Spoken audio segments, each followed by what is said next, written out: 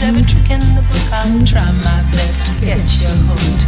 I'm gonna use every trick in the book. I'll try my best to get you hooked. A quick introduction for describing my side. My face is forgettable, a regular guy. Now I can be anyone, anywhere I aim. I just need the mindset, a story and a name. Just started working here, haven't got my badge yet. My hard hat and clipboard's the same as all access. Data center rooftop, finished with my case soon. Taking people's lunches from the bags up in the break room. Talking through my story, recited it with confidence. Make you feel at ease, disregard your common sense. Now I'm in, hope you're ready for the consequence. Cause I'm picking locks, slipping off with all your documents. Play the subconsciousness, never regress. Got the technique set. Hey, welcome to the social-engineer.org podcast. Wait, hang on, what are we on? 26. No. Wow, that was tinny. Yeah, that was tinny. And it cut out. Tinny. Yeah, and it cut out, like, so it sounded like it was, you know. All right, hang on. I'm gonna get the. Hang on. Number 26. Out. Oh man, great! Now How was that? We blew all the hearing aids out of our geriatric listeners. Yeah, I had to switch it up though. I mean, you know, you guys were complaining last time that it wasn't oomph enough, so I wanted to show some anger into it. Well, that's true. I mean, you know, at DEF CON, you were pretty weak. You know, everyone, even the whole crowd said it, that it was pretty weak. So. Nah, I don't think that's what happened, but we'll just go with that. Yeah, we'll go with that. So, what's going on this month, guys? How's everybody been really at DEF CON? This is the first podcast since DEF CON? This is the first podcast. I know, it feels like it's been 2 months, but it's really only been like 3 weeks. Dude. Time speeds past after DEF CON. Yes, yeah. At DEF CON, everything kind of slows down, and then afterwards, it's like the recovery time, and you lose time. You forget that you have to work like 23 hours a day to catch up from the 13 days in Vegas. Well, the good news is it should speed up again for DerbyCon, and then slow down again. Yeah, when is that? Really, you don't know? Well, I mean, like everybody. I think everybody in the industry knows, except for I was you. asking to lead in so you can like promo it. You know, I was thinking. I mean, I gave you the. I mean, Jim, you know, right? Next Tuesday. That's actually not accurate. So, you know, you guys, you know, I start this venture with a couple of buddies, and it turns into this big thing, and you guys don't support me at all. You know what? Next Tuesday. That was an epic answer because he said it so seriously. Gotta love Jim. Not Tuesday, fool. It's Thursday. Oh. September 30th to October 2nd. Oh, of 2013? Yes. Yeah. Yeah, we hold it every 5 years. Why did you pick those? Why did you pick that date? What's the significance of that date range? Of September 30th to October 2nd? Yeah. What's the significance? Or next Tuesday. No, the real date, not when I'm going to see you now. No, for us, we just looked at what conferences were where, and when we wanted to start ours, and it was really the only time in the month that gave enough space between like DEF CON and ShmooCon and things like that we didn't want to really compete, you know, with that type of thing. So for us, it made sense, and plus in Louisville, the September time frame is just like perfect weather the entire time. It's like, you know, 65 degrees and sunny. So, you know, we decided to use that as a month based on the weather and where the schedule of the cons were at to kind of go from there. So, yeah, that's kind of unexpected. That's not what I had heard. What did you hear? It had to do with the fall equinox and some sacrifices that you were going to be making or something. But that wasn't supposed to come out publicly. Okay, well, we'll just edit that part out. Yes, edit that out. So, Jim, should we tell them that we're launching the Social Engineer Con on October 1st and 2nd in Tennessee?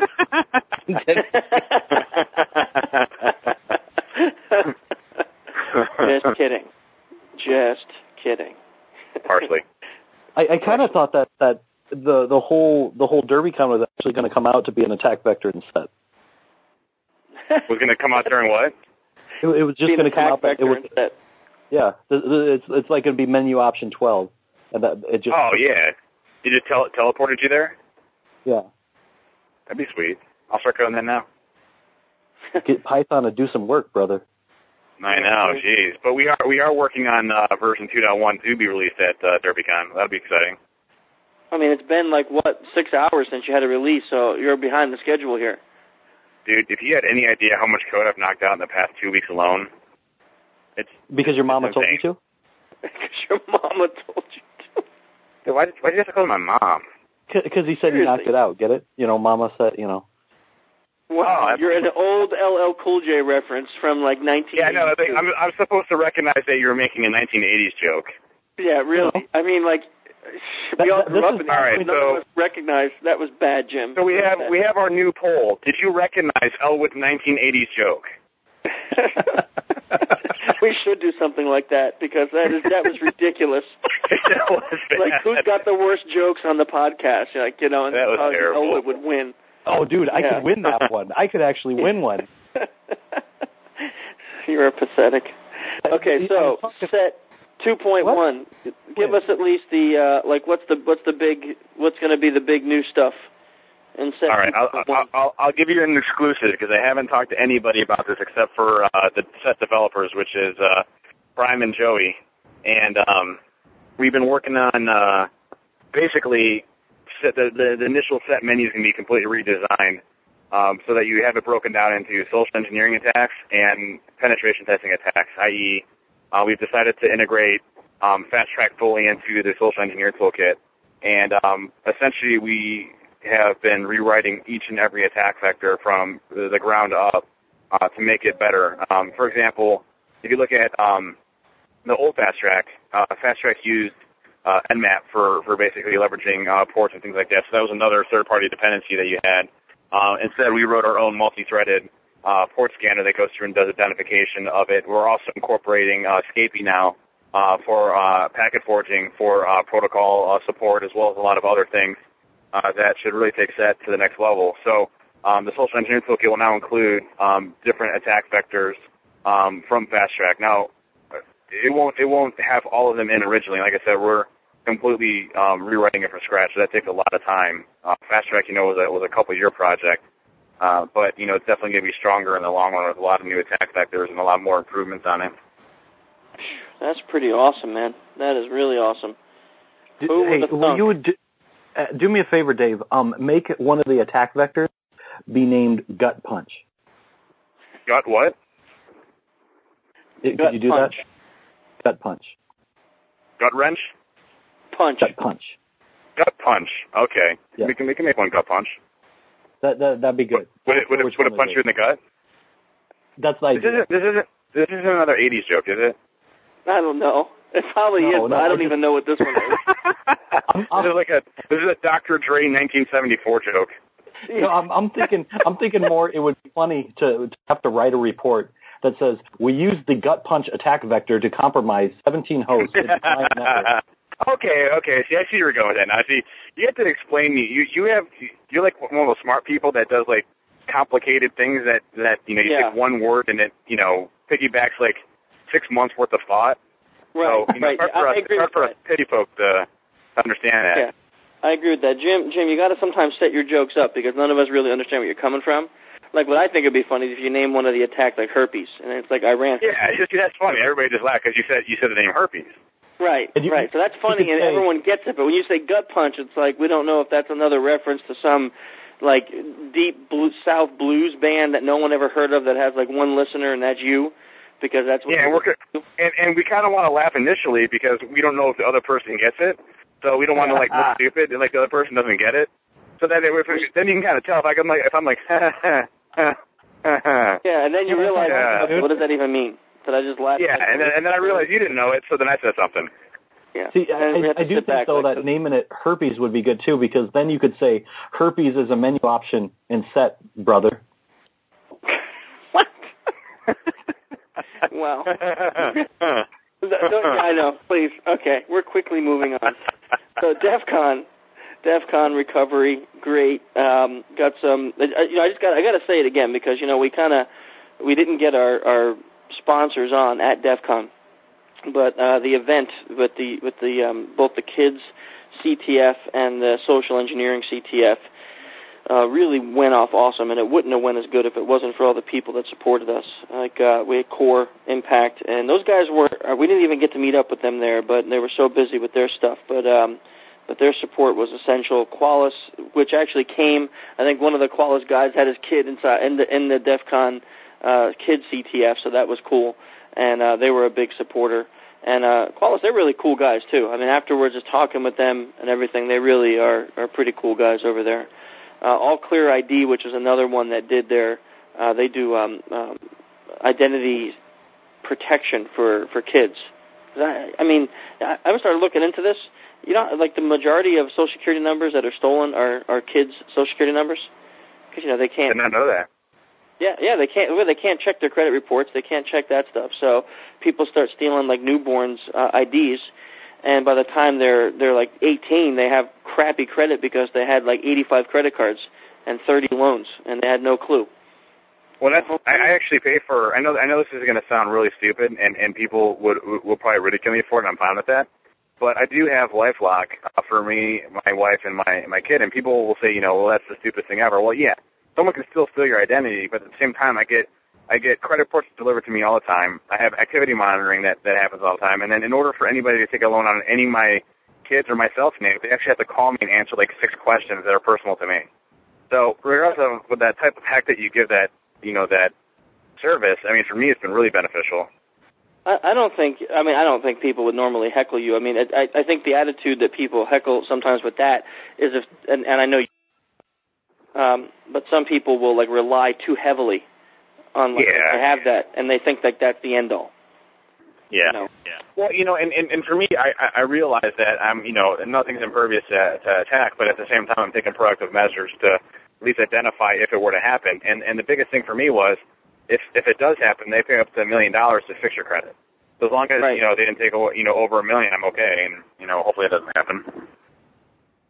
Yeah, and I think that for kids, that's not really a dumb idea, to tell you the truth. No. Especially with what you just said. In fact, I just added a kid because it was actually like $3 a month or something. So I didn't even know that the kids were the highest risk to get their identity stolen. Yeah, and that's what this company does. It's basically like LifeLock for your kid's identity. You register your kid with this thing, and then they all they monitor your kid's credit and other identity-related items and see if anyone's using it for anything that it shouldn't be used for, and then report back to you. So it's an interesting service, and not knowing that, and then looking into it and seeing. I was reading some stories online of these kids who, are 16, 17 now. They go to apply for a loan to get their first car, and they find out that they've been bankrupt twice. And it's like, what? And this is like real life stories happening. These kids are finding out that identities have been stolen and never knew about it. Like never were notified or knew because they're kids. So who checks their credit report? And then all of a sudden they go to get their first car and they find out that they have years of hassle in their life because of having their identity stolen. Ridiculous. That is ridiculous. Got to protect our kids. Yep, I'm with you. So All Clear ID. Another one that really we keep talking about, EFF. Ridiculous. Those guys are just amazing. Awesome. I mean, we couldn't have done anything without the EFF. Those people need support. Everyone should be clicking on their website, finding out how they can support them, donate, whatever. Without them, there are a lot of people in this industry that are doing security research and other things like us that are getting supported by them, getting saved by them. So we love those people. And, I got a question for you on that, Chris. Yeah. What last year, the first CTF. It was the majority of the news articles that came out were very, very positive in nature. However, you had the scaremongering ones that were like, trying to bring fear and uncertainty and everything, and the ones that were saying, hackers are, stealing sensitive information. I know there was one this year, but would you say that it was much more received this year around than it was last year? I think it was better received. I mean, we didn't have the FSISAC calling us, like murderers and kidnappers and things like that. So I think that was a big change, that they saw that last year we lived up to our word. We didn't release information. We didn't embarrass companies. We didn't hack anybody. This year we had the one article, and it was really misconstrued. Like even the reporter, I know the reporter that released it, and the way the article was written wasn't as bad as the title. And then the title, of course, grew as it went over the wire, and different places grabbed it, from Oracle gets wiped to Oracle was hacked by DEF CON hackers, and which is a ridiculous in its sense, because if you even read the article, there was no hacking involved whatsoever. So it was interesting to see some of the feedback on that, and then the other reporter. Did you contact that reporter? Yeah, we contacted him. He retracted a couple of his statements as a really nice guy. Really helped us out there. And the problem is with wire stories. Yeah, once they grab it, it's published. Yeah, it's over there. So even though he redid it, so that made Oracle happy and everybody else happy. That they weren't being embarrassed. And then we made a public statement. We put it on the blog post saying that that's not our intent, and that when we were asked in the major press conference what company did the worst, we refused to answer that question because that's not what we're about. We don't sit there and say, oh, here's what company fell for what vector. That's not what we do. So, and as opposed to last year, where everybody was kind of scared afterward, we had 2 or 3 companies come up to us offering to be premier targets for next year. Oh, that's awesome. Yeah, so I'm not sure if it's going to actually happen, but, if it does, even, and we're telling everyone now because, like, the big news, I didn't get done with the sponsors yet, but the big news is we already got invited back for DEF CON 20. Yes, that's awesome. I know. Right after DEF CON, I was kind of shocked that it happened so fast. We got a call, and we're told, yep, you're invited back for the kids thing and for the normal social engineering CTF. So we're already invited back. It was like... Yeah, so we're already planning. So we're telling people, you want to work with us as a premier company for getting called, contact us. You want to work with us as a sponsor, contact us. These things are going to probably go a lot quicker than they did last year. So I'm looking forward to it. It's going to be, and I think with the sponsors we had this year, it kind of got some mainstream event. It looked really good, and hopefully as the report comes out, we're working on that now, Jim and I. Hopefully in the next couple of weeks we'll see what happens. If we can get that report out, then people will see the benefit of this kind of a competition. But we can't forget OffSec. OffSec, should mention them first, but I left the best for last because without their support, these events that we do here would not happen. And OffSec's got a slew of live training going on right now. They have the St. Kitts class, PWB St. Kitts, which is happening in November. They have an all class. This is actually, there are 2 all classes. The first, all outside of Black Hat. And Matteo added a 5th day of training and a certification. Yep, and a certification. Ridiculous. Do you take the cert in the class or you take it online? No, it's going to be like all the other certs. Because it's going to be like 2 or 3 days or something ridiculous. There is no way I am going for that. I'm telling you guys that right now.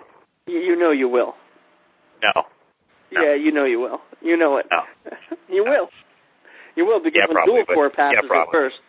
Because when dual core passes at first, then you'll be really upset, So I'm going to have to probably do a refresher, man, because I'll tell you, the OSCE was very miserable. I mean, how long is this test?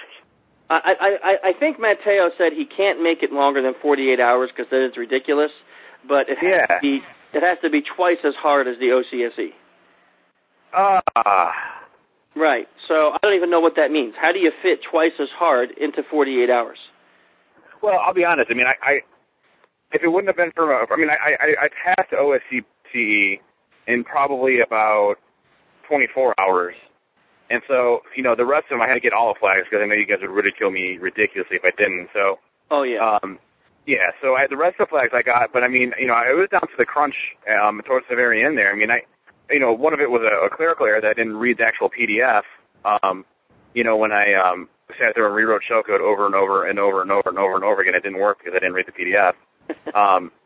But, I mean, I don't know how you can make it all instructions first. Yeah, just a hint for anything that you do in life, read the instructions first. Yeah. With a friendly word of advice, you don't make the same stupid mistake that I did for 12 hours. 12 hours.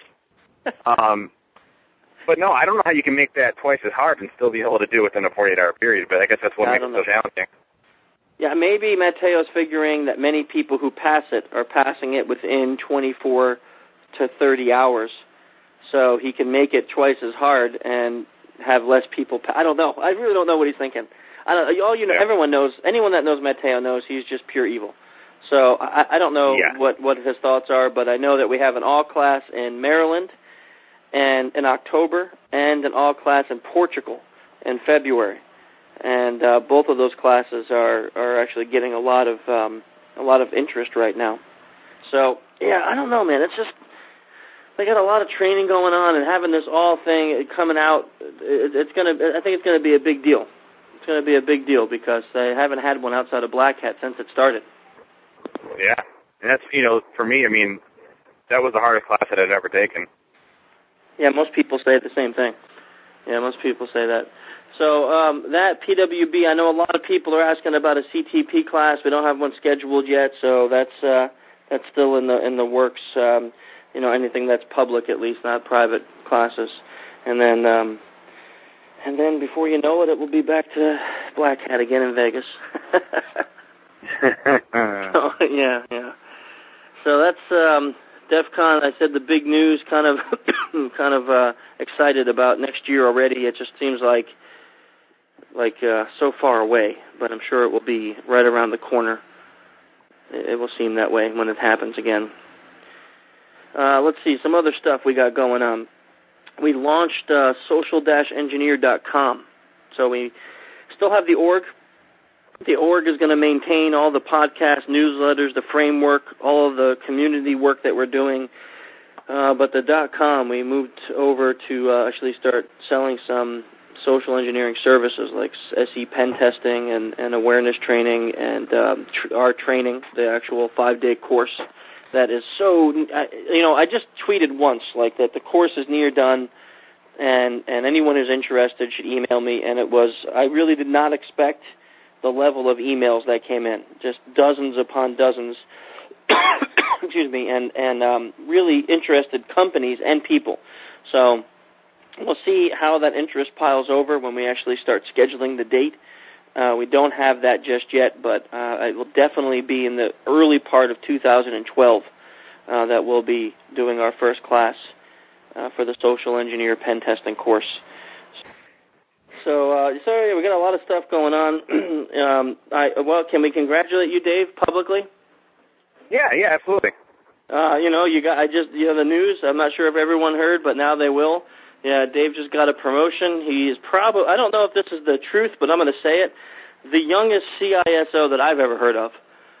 You're pretty close to it, man. For a major company, not like mom and pop's tech support company. We're talking like a major Fortune 1000. Fortune 1000 company, sorry. And congratulations, you just got your just a week or so ago, right? Yeah, a couple weeks ago I got promoted, so I'm really excited about the opportunity, and it's kind of neat to see a hacker be a CISO, huh? Yeah, just a tad, and a young one at that. Yeah, it just goes to show you that. If you're a hacker, you can do that type of stuff. It's awesome. Yeah, that is kind of cool. I think that was kind of what got us so much of the, not your position, but that message is what got us so much of the press with the kids CTF, is that was the message we've been telling people. If you have an interest in this, if you like hacking stuff, it doesn't mean you have to go to the bad side. You can get a job doing this, and there's living proof. Kids, absolutely, you're listening, grow up and be like Dave. Wait, hang on. Ooh, hang on. I really got to refer. Yeah. Oh boy. Yeah, you actually should probably cut that part out of the podcast. Yeah, I probably should cut that part out. Any kids who are listening, just don't do that. Don't go be like Dave. Don't do it. Bad. I got a new site to show you too, Chris, by the way. Oh man. So today, what do we got going on? We got Kevin Mitnick. That's our guest. He's going to be on in just a few minutes. Kevin wrote a new book. I think this is his third, if I'm not wrong, Ghost in the Wires. And I know I had a chance to read it.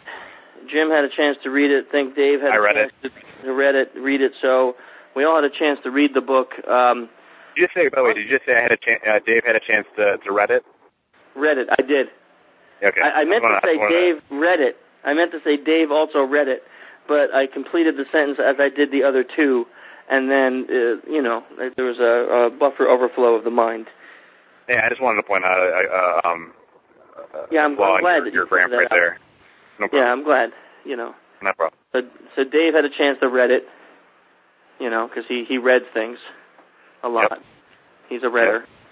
Yep. He's always on Reddit. Yeah. Oh, man. Nothing changes with you guys. No, not really. So Kevin will be coming on shortly. We'll get him on the podcast, and we'll talk about the book. We're going to actually do a different interview than we do with normally, and a different interview that I think that Kevin has gotten with the recent press all over the world with the book. We're going to actually talk to him about some. It's blown up. I mean, he's been all over the place. He's been on major TV news stations, Comedy Central, CNN. He was on CNN the other night. I'm watching CNN, and I'm like, what? Kevin Mitnick's on Skype on CNN. I'm like, is that really his house in the background? Come on. He's living it up. So yeah, it was. That's been cool. Yeah, I mean, heck, he was all over. He was on a couple radio programs recently too. I heard. And well, if you just follow his Twitter account, you can see all the different programs he's going on. Usually, he's pretty good about keeping people aware of where he's about to be. Yep. And did you? Oh wait. On a side note, did you hear about that service that it's kind of like LifeLock that monitors kids? I'm not going for it. Not going for it. All right. Not. You see, your pause was too much. Yeah, I know.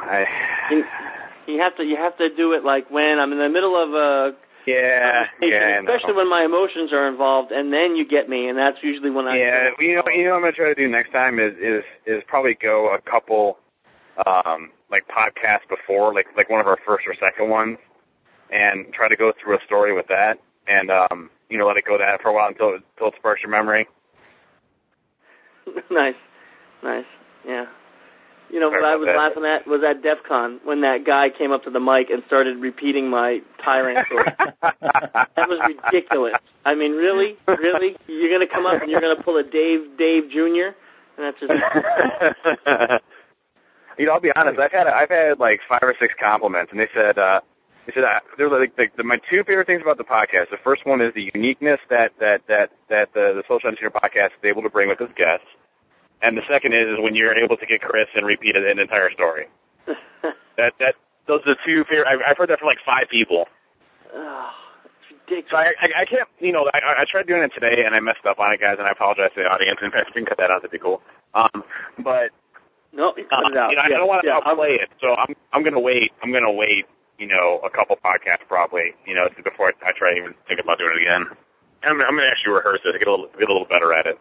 And if you actually think I'm cutting out your failure, you're really mistaken. Well, listen, it's not like I read it. That's true, but yeah.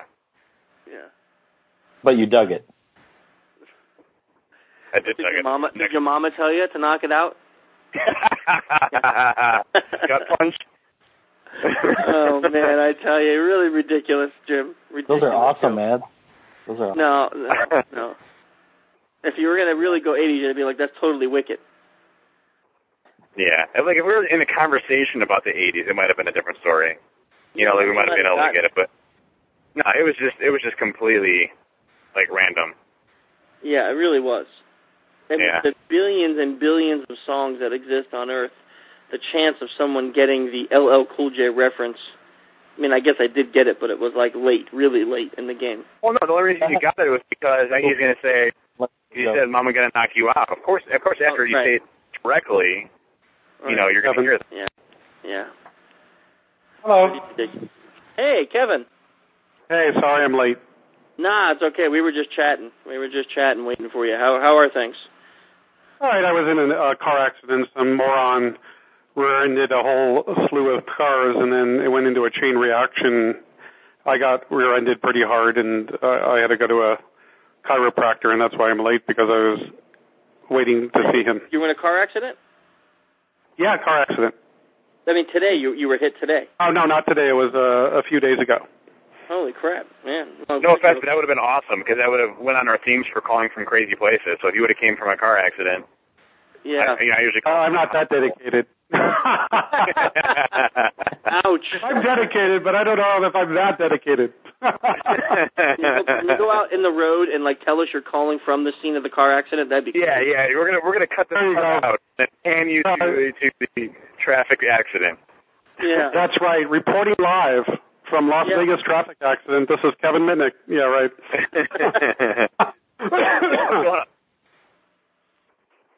It's 3 books now, right? This is your third? Third book, yeah. The first one was Art of Deception, which was, as you know, social engineering stories. And I had to fictionalize those stories because I was under an agreement with the government not to tell my own. And then Art of Intrusion, Art of Deception was, did so well that Wiley, who you know and love, right, contacted me and wanted to do another book. And so I was thinking, well, I can't write about myself. Maybe I could cover some other cool hacks. So I put out a call to hackers to, or people that have been on the dark side to tell me some of their stories. So I kind of picked the cream of the crop and we wrote about them. The one that I liked the most was hacking the Vegas video poker machines. The other ones, were somewhat interesting to me, but weren't as interesting as the Vegas one because there was a lot of cleverness behind it. And then, of course, we all know what the third book is. It's finally, after 7 years, after, I don't know, waiting. I talked about doing this book 10 years ago. We finally got it out. So, awesome. So it's nice. Yeah, we obviously, Jim and I have already read it, and we loved it. Oh, Jim. Oh, thank you. Yeah, no, I got to read your book, Chris. I mean, I've been so busy, dealing with stuff. I'm going to read your book. Don't worry, because I'm actually going to just download it. I'm not going to read the hard copies. I mean, I'm just going to put it on my my iPad. You're just going to pirate it, right? You're going to pirate it? No, I don't do it. Actually, I already saw Chris's book out on PDF. Mine is already out there, but yeah. If I wasn't, I should be worried because then nobody wants to see it, Right. Exactly. That's exactly what I think too. What Jim usually does is if he finds it pirated, is he downloads it and then tells me. Yeah. No, but I saw yours because I Googled you or Art of Human Hacking, and then it came up Art of Human Hacking PDF. I wasn't sure if it was real or because you know that game, but I heard your. I mean, my book was already on the torrents the day after release. Yep. So, but that's ridiculous. Well, to me, it's good because more people will know the true story rather than a lot of the myths. So. Yep, that's true. It's actually a good thing. True. That is true. So, were all three of your books New York Times bestsellers? No. The last one was. I think this is the only hacker book that became a New York Times bestseller. The only one that I checked into it, I couldn't verify that it had because I really liked it as well as Cuckoo's Egg by Cliff Stoll. Mm-hmm. And I love that book. It was like a page turner. And I went looking to see if it actually hit the New York Times bestseller list, and I couldn't find the answer. So, and usually it will come up because the author obviously wants to say that. So that happened fast, didn't it? I mean, you were on the New York Times bestseller list. It was a week after it came out, or something. Yeah. So it's actually not abnormally fast. I don't know. I really never expected it to hit the New York Times bestseller list. But it's actually moving up. It's actually 16 this week, and it'll be 13 next week for hardcover, and it's already in the top 10 for electronic copy. Mm-hmm. Wow. That's going to go up and down. So it's number 8 now, which is a huge, a huge compliment, that people... That's awesome. Yeah, people congratulations love the story. On that, man. Really. And what's cool is the story is real. It's not fiction. So, that's odd for a New York Times bestseller, isn't it? What? That's odd for a New York Times bestseller because usually they're fiction. Yeah. Well, they have basically categories, and there's several books that hit the bestseller list, like Penn Joliet, of the Penn and Teller. His book, God No, is also, we're kind of next to each other. First he was ahead of me, and I went in ahead of him, so we're in this race. So I actually emailed Teller a couple days ago and say, hey, Penn and I are in a race on the New York Times bestseller list. Maybe we should do a book signing together. So, I haven't heard back, though. I know it was a little less formal than normal. Oh, that would be a cool intro, though. It's like, too bad I don't have it. I used to host a talk radio show in Los Angeles called The Dark Side of the Internet, and they created the bumper into the show. It was like a Superman thing, like he could whistle to launch. It was hilarious, and I wish I could find an old recording of that because that would be funny, for the humor factor. Yeah, because they really played it up. What? That would be good. Yeah. Yeah. Maybe we can find it online. Jim, you can find anything. It's called Dark Side of the Internet. If you could find the show, it was on KFI AM 640 in Los Angeles. It would be cool. I haven't looked for it, so I don't know if it's on any torrents or anything. So we kind of want to take a different approach because you've been talking and getting interviewed so much on the book, which is awesome. So I think a lot of people know a lot about the stories that are out there, but there's some things that I think it would be cool for you to have a chance to answer to. Like a lot of people were complaining about you saying that you have a big ego, that you step on other people all the time just to get yourself ahead. How do you respond to people that are constantly like berating you online and you don't really have an audience for that? Well, I know there's a lot of trollers, and I think these people that are making the comments don't know me personally. I think they just see a lot of press about me, about the book, and they don't really know me and say that because no one has actually said that to me face to face. So I think I'm a pretty humble guy. I'm not like the arrogant guy that thinks that they're smarter than everybody else. I go to DEF CON, Black Hat, and other security cons actually to learn from others, right? Because nobody knows it all.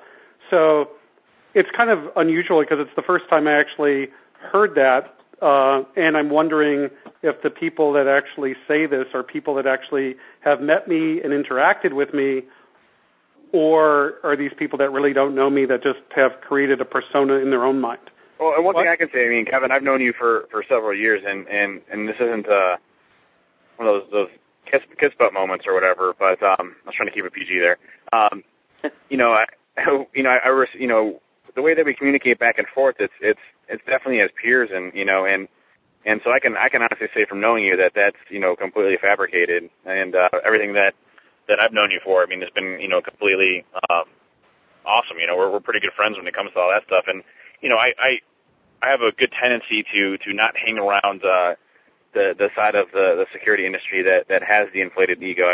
Those are pretty easy to pick up, and not a personality that I'm very keen with, and that's nothing that I've ever detected in any capacity. No, and people I hang around with, I hang around with a small circle. Maybe people are upset. I sometimes get lots of emails from people around the world, and I just don't have time to respond to all of them. So maybe people think, well, he's not answering me because he thinks he's better than I. But that's not the case. It's the case that I'm extremely busy, and I'd love to be able to answer everything. But sometimes I just can't. So people have to be patient. But I don't think I'm the type of guy that's arrogant. And I hang around, a small circle of people. It's not like, I'm really visible at these cons. When I meet someone, I shake their hand, nice to meet you. But, there's very few people. And Dave, you're one of the guys, the kind of I communicate with more, because we share similar interests. You have your awesome set toolkit that Which, by the way, I think you're the number one bug contributor to set.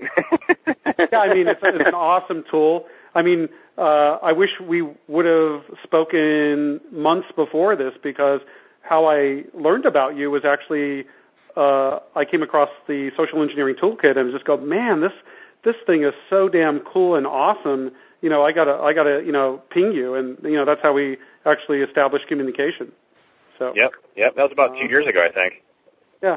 So I don't know. This whole thing of people thinking I'm arrogant or whatever, I think it's coming from people that really don't know me for me, but kind of have read about me and formed opinions based on other people. So I think you get that a lot, though. Anytime you're in, I'm definitely I'm nowhere near having the people know about me like you do. With your history.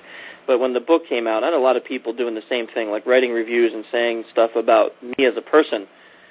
based on what they read in the book, and like kind of judging me about me as an individual, people that had no clue who I was or what I'm about. So it is interesting how people do formulate their opinions and think they know everything about you when all they have is just a couple books to read, Exactly. And, yeah. And the whole thing, like Shimomura, when my dealings with him, and now this guy was arrogant.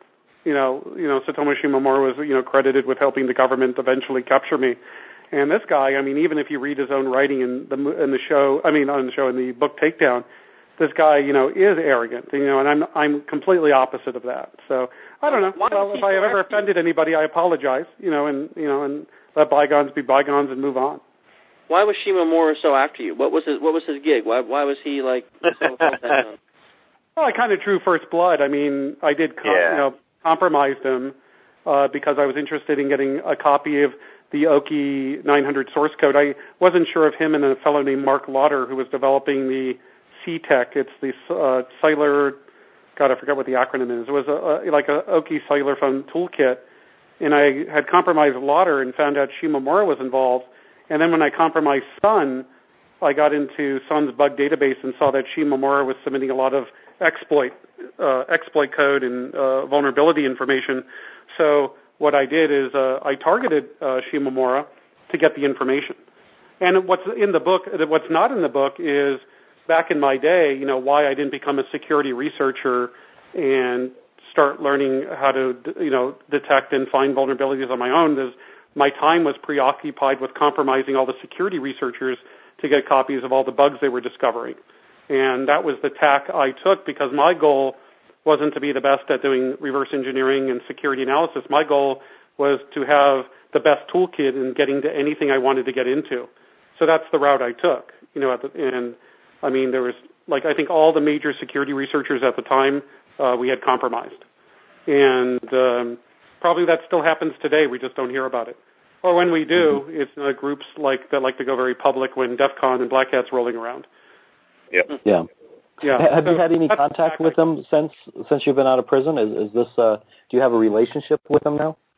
With who, Shimomura? Yeah. No, I never had any communication with him except the day. Well, I never even spoke to him except when I saw him in court on February 15, 1995. And since he was effective at helping the federal government capture me, I tipped my hat figuratively and said, I respect your skills because he won the game, in my opinion. So, I had to concede to the winner, and that was why I said that, years ago, and the media really played it up. But that was the purpose, was kind of, hey, you won the game, congratulations. Because to me, hacking was a game. That's why. In the book, it kind of leads into that thought. In the book, you mentioned it seemed like every time you moved around, you went to one city to another, like the first thing you did was hack the phone system or compromise the phone system and kind of figure out how it was set up and then own different sections of it. Now that was, back when you were doing all of this. Do you think that the phone system is still as vulnerable today as it was back then? It's hard to tell because I haven't actually been on any pen test of any telephone providers, but I would assume if I wanted to get in, I could. Back then it wasn't that difficult. They had dial-ups into switches that didn't even require passwords. They used a lot of security by obscurity, meaning the secrecy of the dial-up number was how they protected access to some of the switches. And those were the ESS1A switches, like the other ones like the DMS and the ESS5, or the 5ESS, those required credentials. But that was my method of operation, or my modus of operandi, was to compromise the local telephone company infrastructure of wherever I was to make it very difficult to track my communications. Because then what I'd be able to do is to route my communications, from the local switch and fool anybody that was trying to track me. And that actually worked when Shimomura closed in on my location as they tried tracing back the number and found when they called it, it just didn't go anywhere. It just went into a loop, so to speak. And then Shimomura had a clever idea of doing what they call a terminating number search. And what that was they had likely numbers that I would be dialing that were Netcom dial-ups back in those days. And what they did is they just searched any cell phone number or subscriber that called a list of these numbers, within the last week, and then they were able to identify the cell phone number I was using at the time. But when they actually tried to trace back a call into Netcom, what they identified was a cutout number that I set up in the switch. So eventually they figured it out, but it took them some extra steps. So here's a hard one. I mean, this could be one you might not want to answer, but what's the biggest mistake you'd say over all the years that you ever made? Trusting people. Right, because how I was caught in most of my hacks, except the last one, over my entire lifetime, was people snitching on me. I mean, and every time that's how I was identified. And the last one, it was more about Shimomura, using some clever investigative tools with the phone company and the FBI giving him access to everything that a normal civilian wouldn't have access to. So, and all the other times prior to that, it was always because of informants. So I trusted. Why do you think that is?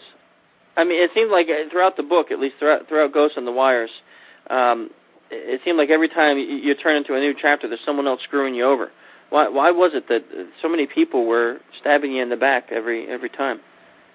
Well, usually because they got caught doing something, and as all informants do, to get themselves out of trouble, they'll turn and be a government witness. And then in one case, I had a hacking partner that we had a falling out over. We'd constantly challenge each other into breaking into each other's systems at work, and we'd have a bet going on. And this is detailed in Ghost in the Wires. So at the end of the day, I kept winning, and he got really pissed off. And so I meant to play a practical joke on him because he says, well, I'm not paying you. And I said, okay, if you're not going to pay me, then you're not getting paid. So I tried to do a practical joke where I called up his employer, pretended to be the IRS, that had a garnishment order just to get his paycheck held up for the weekend because I knew he had plans the weekend. And what happened is when he found out I did this, he went ballistic and then called Digital Equipment Corporation, who were hacking at the time, and tipped them off. He tipped them off that I was the guy, and so that was the result of a falling out. But the others where people got themselves into trouble and had to find a way out. Yeah. It was kind of amazing, just kind of reading through the chapters and sitting there and saying, man, every time you turn around, it's like someone stabbing you in the back there. Well, basically, if you're going to do anything illegal, the smartest thing to do is never to work with anybody else, to do it on your own. But to me, hacking was a game, and it was always fun to share the results and the accomplishment of the hacks with at least one other person. So when I was, doing this over the last 20, 25 years, I've always had one or two hacking partners at a time, where we would team up and work together. It was never like, a group of 5 or 6. It was it was usually like 1 or 2 because we shared similar interests, and most of that was geared towards telephone companies. So does that changed all that? Has that changed like the way you are today now, or the way you trust people today, even though you're not doing criminal activity? No, because basically, if I don't have to worry about being informed on because I'm not doing anything illegal. So but my trust, I guess. My internal trust mechanism is I usually distrust before I trust, right? Because of all the stuff experiences I had in my life. So usually the default is I won't trust you until you earn that trust. When normally in society is you're trusted and you're given the benefit of the doubt until proven otherwise. So if you went back now, like not back in time, but let's say you were 16 and it's 2011. So, we're in the present day, but you're that age when you started all of this. How do you think your life would end up being different now with the same interest, same skill level? It probably would be different because back when I started, computer technology wasn't affordable. So I basically had to, steal, if that's a good word, computer time at like all the Cal State University Cal State University campuses in Los Angeles, is I'd go to their computer rooms just to get computer time to learn about operating systems and programming, and I would have to basically hack into systems to get the time to learn. And today, well, you know how computer technology is available to, you know, a 6-year-old in school, right? So, right. So I think I might have went on a different path if the tools to learn about security and hacking and phone phreaking were available to me like they're available to people today. Now that sounds like it would have taken you down a pretty, maybe a worse path. So what advice would you give to kids today that have like similar interests to what you had at that age? And well, I certainly wouldn't want them to end up like in the, you know, taking the hard road like I did, you know, and ending up in prison. What I would say is try to use a socially acceptable way of learning about, you know, security. I mean, take a course of offensive security. You know, get some good books. I mean, like Dave's Metasploit book. You could download the tools and you could, you know, set up your own lab and attack systems. And then when you become skilled enough, you could actually get a job hacking. And not only are you having fun doing it, because I do that today, I really enjoy it, but you're getting paid for it, and you're not going to end up, you know, hurting anybody else, and you're not going to end up hurting yourself and getting yourself in some legal mess. That's good advice. That's good advice. So, yeah, I don't want to dominate. If you guys, you know, I feel like I'm asking you all the questions, but I got a lot of... That's okay. I mean, whoever wants to chime in. Chris, you're pretty much stealing the whole thunder here, man. Just letting you know. Yeah, I know. Hey, how about, do you have any, like nowadays, you know, you're not doing anything illegal, obviously, but do you have any fake identities lined up just in case? Well, you know the old adage, if I told you it, I have to what? Yeah. Okay, so we'll take that as a maybe. Yeah, well, if I did, I certainly wouldn't be telling you on this program. Yeah, that's we can edit it out yourself. Yeah, we can edit it out. Yeah. No problem. Yeah. Don't you trust us? No. Yeah, sure. You'll keep it a secret. That's funny. Jim, I thought I heard you try to say something and I cut you off. No, it's fine. One of the things that I think was a reoccurring item, especially in the second half of the book, is just how the reputation of Mitnick was outgrowing what it was that you were doing, and you were getting caught in this tidal wave of this reputation. And now that you're out of you're on a different path, you have a good life, but you still get this criticism. I think a lot of this criticism is aimed towards that reputation and not towards the real person. Do you feel that the reputation that you have to carry and knowing that everybody's watching you all the time and people like to tear down icons, is that a burden to you, or is that something that you get, that there's good use that you get out of? Well, it's there, and it's a challenge, you know, because of my criminal history with hacking. You know, sometimes it makes it difficult to, you know, to get trust. And I think since, you know, over the last 11 years, I've been, you know, very legitimate, very high profile in the security marketplace, that you would think that companies would say, hey, you know, this guy's on the straight and narrow, and he could really help us. But there's some that, you know, just don't forgive. And one example is ISC Squared, who I found out had contacted a security conference that I was hired to speak at. And what they did is they told that conference, if you ever hire Mitnick to speak again, we're going to yank our sponsorship. So the conference, and this is a very well-known conference, so the conference, you know, told my agent, you know, we'd love to have Kevin back. He did a fantastic job, but we just need the sponsorship. And, you know, ISC Squared told us if we, you know, have him back, they're going to yank our sponsorship. So I was kind of like going, Jesus Christ, you know, that, you know, for them to go to that length of, you know, of vindictiveness was pretty surprising. Especially 11 years later, huh? Yeah. But then again, you have people that just hold a grudge. I mean, yesterday I was at dinner with Christopher Hoff and a couple of other guys, and one of this other gentleman worked for DEC when I was when I was heavy into hacking EasyNet, and I even hacked into his VAX cluster that he managed.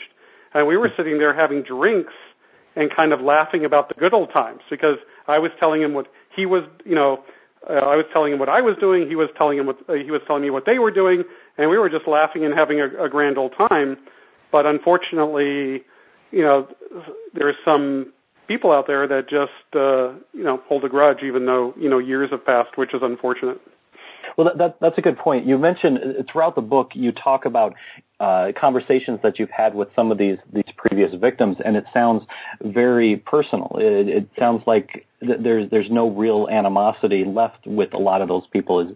Was that first time talking to some of these people? Was there any awkwardness at all, or is it pretty much bygones to bygones? No, it's like bygones. Like one guy who I consider him a good friend, Sean Nunley. He worked for Novell. He's now with Fusion.io, and we're very good friends. And he was the guy I called at Novell and tricked him into setting up an account on a terminal server in San Jose, because I had access through the firewall, but I thought that was high risk of being detected, so I wanted some dial-up somewhere else. And what ended up happening is he did it, but he felt uneasy about it and saved, he had me call his work number and leave him the password on voicemail, and he ended up saving that. And eventually that went to like some investigative team in San Jose. They couldn't match a voice to a person. Eventually, months later, it worked its way down to the FBI in Los Angeles. They played the recording, and immediately, those agents know who it was, like we're good old friends, right? They told Sean, well, we have some good news and we have some bad news. The good news, we know who it is, Kevin Mitnick, but the bad news is we can't find him. And so what ended up happening is, as the case went on, I believe a prosecutor had told Sean, that we're violating Kevin's rights, and we know that. But why we're doing it is we want to send a message to any would-be hackers not to even think about what he's doing. So at that point was kind of a turning point where he felt, well, wait a second, if they could violate Kevin's rights, his constitutional rights, they could violate mine. And then he actually contacted my attorney, and eventually, I was in contact with him after the whole case was over, and now we're good friends today. So it's actually brought me together, and I've met awesome people, even though it was done in an unethical manner in the beginning. So I'm pleased to have him as a friend. Have you ever had a reaction that was not that positive? Where people? Oh yeah, I did a book signing in where was it? In Boulder, Colorado, with Art of Deception, and I was living in Colorado working for a law firm called Holm Roberts & Owen for a little bit over a year, and I was the one tasked with connecting the law firm to the Internet. So I contacted this ISP at the time called Colorado SuperNet, and I was introduced to a guy named Hank Latham. And to Hank, I played like the dumb IT person that wanted to get an Internet. Now, I always was playing dumb because I definitely didn't want to be remembered, and I just wanted to be like the average no-brainer IT guy, and so at the same time, he was working on setting up the law firm stuff. I was completely compromising Colorado SuperNet and using that as a hacking base. So eventually, when I did a book signing in Colorado, this guy actually, showed up at my book signing and actually got into my face like he wanted to have a fist fight in front of the whole crowd of attendees that were attended the book signing. And that was like surprising because this guy really, really was angry. And eventually, the bookstore kicked him out. But it was like it was a surprise because I only had that happen once. Now, what about like your relationship with law enforcement? Is there any positive feelings there at all, or especially after everything negative they've done? I've been hired to speak for InfraGard and for other law enforcement agencies and even intelligence agencies. I've been hired to consult with a government agency as well. So I think, I don't think they would be even thinking about hiring me unless they knew for certain that I was, on the straight and narrow these days. And while I suspect that there are certain agents and law enforcement people that are still upset with me, because, I did play a cat and mouse game with them, then others have, forgiven it and realized I served my time and I was punished. And now, everybody should move on towards a positive direction and not hold any sort of animosity. At least I don't. I mean, at first I was very angry with John Markoff and Shimomura and the government because they really, there was a lot of hyperbole behind my case, even to the point where because they said I could launch nuclear weapons by whistling into a phone, I was held in the hole for a year, or about a year. It was about 8.5 months. So, normally, probably any other guy would still be pissed off with a chip on his shoulder, but I've just let it go and say, hey, life is too short to have a chip on your shoulder. Why not, try to live life in a positive way where you're going to enjoy your life? And so I kind of moved on. Now, the solitary confinement part is something I think is important to bring up, because it really seemed as if that time that you spent in solitary was a big catalyst for your reaction to run when it looked like you were going to get in trouble again. Is that accurate? Oh, absolutely, man. I was petrified. Here a federal prosecutor tells a judge that I could hack into NORAD and launch a nuclear weapon by whistling modem tones. And, of course, when that happened in court, I laughed because I never heard something so ridiculous. And I thought the prosecutor was going to lose all his trust and credibility. Mm-hmm. And when the judge bought it hook, line, and sinker and I end up in the hole, for a year, then I'm out, and then I'm on supervised release, and then I'm involved with hacking again. And then one of the primary reasons that I went on the run is I figured, if they caught me, because they actually sent an informant named Justin Peterson, who was going under the name of Eric Hines at the time, if they had enough goods on me to put me back in custody, I had no doubt they tried to stick me back in solitary confinement under the guise that I could do something, as ludicrous as launching nuclear weapons. So, of course, I ran, and I still stand by that decision today, because that's exactly what the government did when I was arrested in North Carolina. They stuck me in solitary confinement, and the only way I got out is my attorney agreed to give up certain rights that were a part of criminal defendants' rights, to give up those rights in exchange for being let out of solitary. So they definitely used that as a bargaining chip. So anyway, that's why I became a fugitive. No, I'm not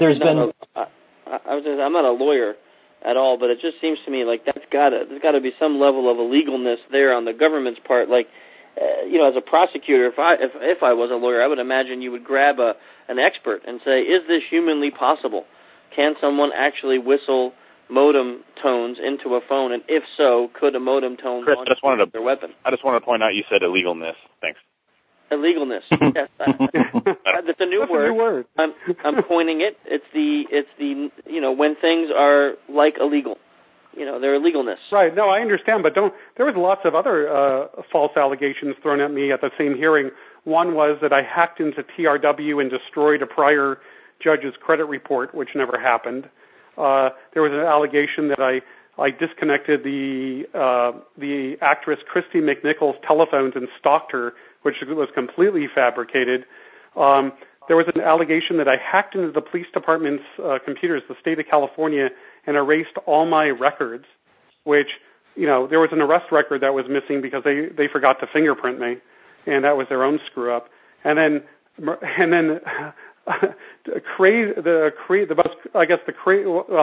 the second craziest accusation was that I hacked into the National Security Agency, and how they framed that to the court was I had a file. If you remember when you used to do a Who Is, it would give you the registered registered users of the host and their telephone numbers and extensions. If you remember those days. Yep. Well, I did a Who Is on a host called DocMaster, which belonged to the National Security Agency, and it listed all the registered users and their telephone extensions. So the prosecutor characterized that as secret access codes into NSA computers. So not only could I whistle the launch codes, but now I hacked the NSA, attacked federal judges, stalked, celebrities. I mean, they painted this picture that later on, the federal government admitted, was all rumor. But I was punished based on that rumor or on all those rumors.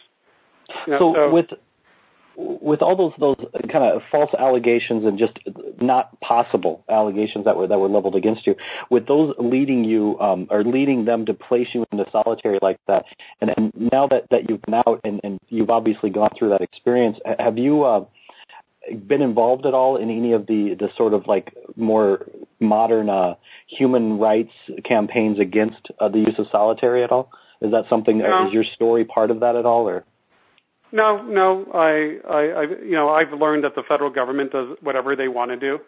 They have, they're like a machine with an unlimited amount of money, so they're going to do exactly what they want to do. While I appreciate how great the Free Kevin movement was, it actually had no effect on law enforcement or the court. They can care less, and they just do what they want to do. I mean, the federal judges are extremely powerful. They're like, independent kings and queens.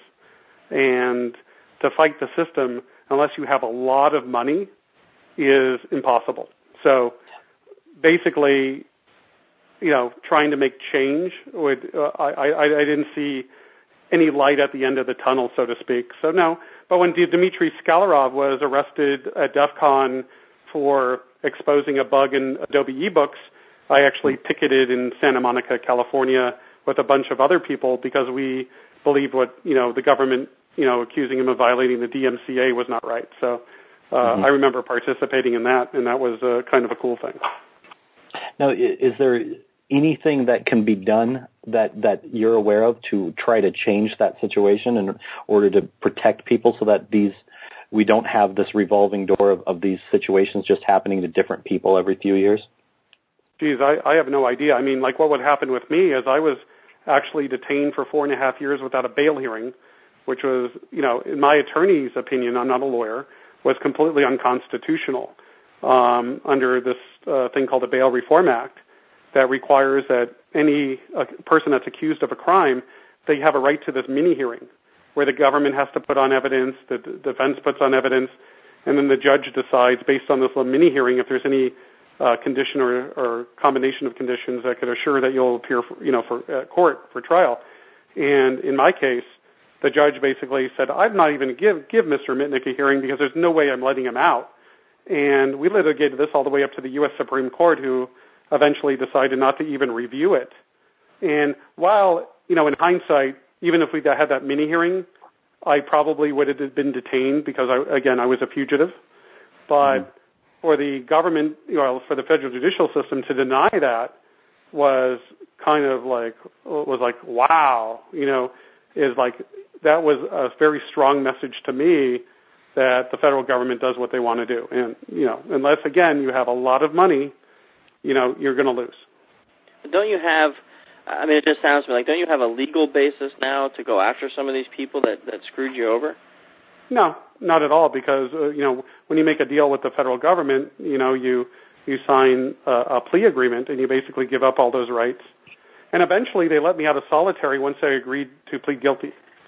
In one of the cases, they let me out, after I pled guilty. They wouldn't even, once I agreed to plead guilty, they still wouldn't let me out, but it was once I pled guilty in court, all of a sudden I was no longer a national security threat, no longer able to launch nukes by whistling into a phone. And so, of course, the common sense, understanding behind that was it wasn't because they feared I was dangerous. It was that the government was using it as a tool to get me to plead guilty. So I did, and after almost a year in the hole, you would probably do it too. Yeah, I don't think it would take me a year, bro. I think after just a short amount of time in the hole, I'd probably cave in. I think a year is a little extreme. Yeah, and then in the last case, when I wanted to fight my case because I wanted to go and admit, I hacked into all these companies and I did all these hacks, but based on this one case out of Boston that was a federal case, a guy named Richard Sabinski was an IRS agent who exceeded his authorized access at the IRS and started looking at federal tax returns of celebrities and people he was interested in, and he was charged and convicted with the same crimes, wire fraud and computer fraud. And then he appealed it, saying, well, I did this really out of curiosity. I was not planning to profit or to make money by doing this. And the appellate court said, well, since there was no intention to use or disclose the information for gain, then it's not a crime. And then so I wanted to take this case that was on the First Circuit Court of Appeals in California. It was in the Ninth. So it was law over in New England, but not in California, and use this precedent to say, hey, I admit to I was a hacker, and I broke into all these systems and looked at source code to create invisibility and to find security holes, but it was all for curiosity. And what had happened is one of the prosecutors told my attorney that if Kevin decides to go to trial, that's fine, because we're going to keep him detained without bail, but win or lose, we're going to put him on the bus. So I go to my lawyer, I go, what does he mean by the bus? Oh, he means that's kind of like diesel therapy. That's where they take you from federal jurisdiction to federal jurisdiction and put you through a revolving door of trials until, they get enough bites at the apple until you're convicted. And then they hammer you, meaning they'll throw the book at you. So basically I was, given a choice. I could try going to trial and saying, yeah, I did these acts, but, it's not a crime under this precedent, or, plead out and sign the government's deal. So I thought it was highly risky to not sign the deal, because else I'd be put through a revolving door of criminal trial, so I signed and got out. So let's jump ahead now, like 11, 12 years. So let's bump up 11, 12 years. Now, now you're a professional security consultant, so you get hired to actually hack companies and penetrate them and tell them where their weaknesses are. Do you think that it would be difficult for you to, because it seems like, as reading Ghosts on the Wires, that hacking, it wasn't just something you did because you had a talent or a skill. It almost seemed like an addiction at some point. Do you think that you would have a hard time controlling that if you weren't hired as a pen tester for companies today? Not really, because I kind of, grew out of it, and wouldn't involve myself in that type of activity. But I would say that it's definitely a huge positive that I could essentially do the same thing that I was doing illegally, namely hacking into computer systems for pure thrill and entertainment. Now I could do it completely legitimately and get paid for it, and it's almost like it's not a job. I really, when I have projects, I definitely hire other people to participate, depending, where I'm looking for different skill sets, depending on what type of the scope of the project. But I always like to get my hands dirty and participate in the pen test, because I really enjoy the work. And I'd probably make more money if I just did manage, teams of people to do it and negotiated contracts and went that direction. But I enjoy doing it so much that, to my financial detriment, I actually get involved with hands-on stuff. So do you get to do many social engineering pen tests now? Yeah. I mean, I'm mostly technical, but because social engineering is a hard test to sell. For some reason, companies don't understand the threat of social engineering and how effective it is.